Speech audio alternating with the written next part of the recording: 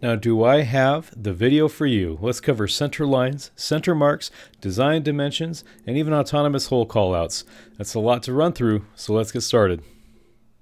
Here from the Alibre home screen, I'll grab this blank drawing and we'll select our template and say OK. From here, I'm prompted to add in a part, so I'll choose the office chair arm that we've been working on previously. And I'll move this arm over here. And I can even do the top, front, and right views. But this time, unlike last time, when I insert this, I'll choose More Options, and I'll choose Design Dimensions, Centermarks, Centerlines, and Hole Callouts. Let's talk about what I've chosen. When I insert my view, you'll see it imports a little bit differently from last time. The most prominent thing that's noticeable here is that I've got some dimensions. And I can arrange these in a meaningful way. But where did these come from? These are the dimensions that I used to design the part with, right? My sketch dimensions, my extrude dimensions, dimensions associated with other features. It all comes in with the part if I select Design Dimensions on my import screen. This is a handy time saver. But what else do we have? We have this hole callout here. Because I used the hole feature in Alibre to create this hole, an automatic hole callout is created. It says, yeah, we're doing a counterbore hole at a diameter of 0.4 to a depth of 1/4. And then I've got two of these holes, of course, at a diameter of 0.26. And that's basically through all, but it says down to a depth of 5.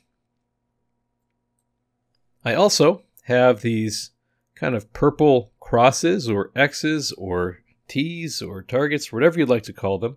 These are hole center callouts that mark the center of a hole in the Y and X directions. Likewise, I have center lines, so I've got these lines that mark the centers of my holes when I have them. But interestingly, even though all these features can be selected when the view is created, we don't have to have those. If I delete my view and I re-import the views,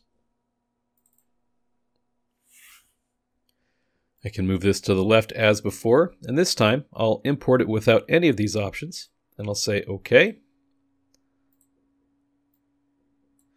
Just like that, I have views without these features. But I can go to this hole, and I can right-click and say Insert Center. And there I've got something that marks the center of my hole. Again, Insert Center. I also can insert my hole callout to say, yep, there's my callout for both of my holes, just as before. What's really fun and cool is I can have a great centerline tool where I can select, say, 2 lines, and the center is called out between them. Likewise, I can choose 2 angled lines and get the center of that angle. I can come over here, and as you can see, we can't see the hole running through the part, but I can click and get this menu here. And I can say View Display, and we'll change Visible and Hidden. And now I can see my line, or my hole. There's my counterbore and my hole, so I'll say Center Line.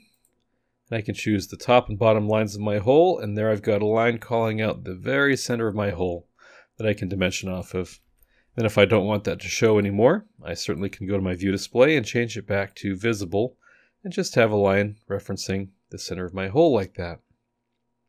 I also can right-click on my view and I can say Reproject Design Dimensions. And this is where our sketch dimensions and our feature dimensions come in automatically. And I can say Newly Added Design Dimensions Only or All Available Design Dimensions, right? It's up to me. So I'm going to go with all available design dimensions. And there we have our dimensions all over again. So whether we choose these features as the beginning to import when we create our views, or we can choose them later on, we can end up with the same results. And that's how we do some of these finer details in drawings. Hope that was helpful, and let's jump on to the next one.